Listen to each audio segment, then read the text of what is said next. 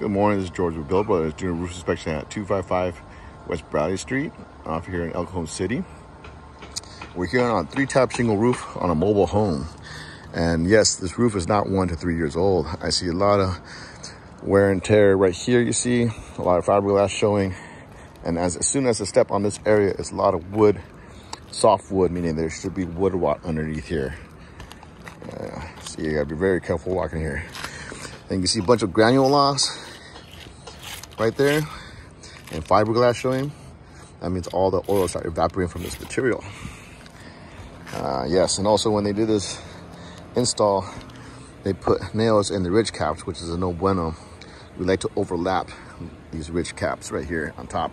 And also I know another thing here, the spacing on the shingles are too far apart. They're supposed to be more tight and they're supposed to be staggered to help the water go through down.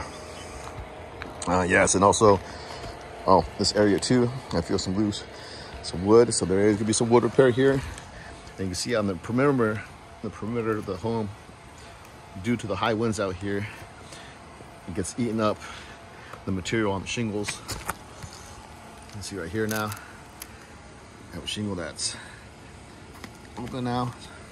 So yes, for my professional opinion, this roof needs to be a complete tear off and a new roof.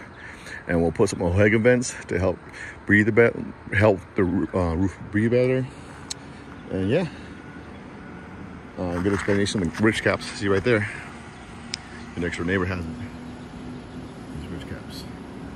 See how it overlaps the nail, and you don't.